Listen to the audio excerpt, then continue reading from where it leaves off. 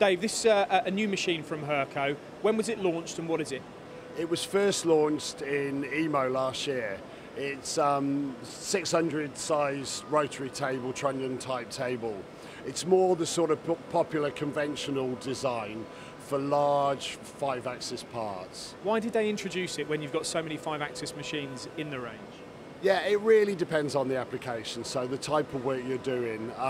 What's attractive about this type of machine is you can get in very close to the part, you can do all sorts of changes, adaptations, whatever you really need, and you can really work well with the machine. It's got a very good capacity in terms of weight and it's very ergonomical, I can see by leaning in here. What about the actual speed of the machine? Is it fast?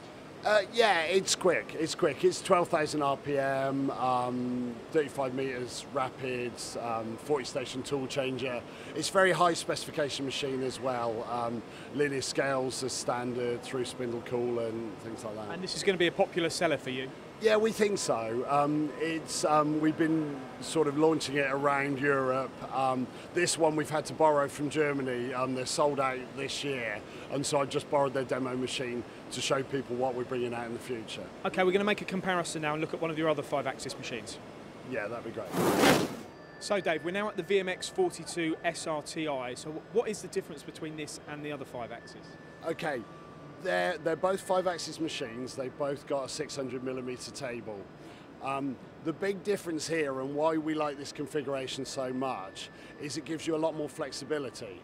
So when you haven't got 5-axis work, you've got a full capacity meter by 600 3-axis machine. Also, with the table in the center, you can actually overhang the table, so you put larger parts on. So long as they don't hit the surround of the machine, you can actually swing even up to a meter in size. So if you were to take the two machines that we've looked at, will you sell more of this model than the other?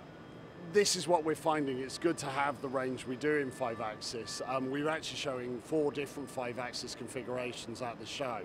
What we're finding is this is quite a unique Hurco design, and we're finding this is proving the most popular. The costs are similar, but this one gives you a good lead into 5-axis.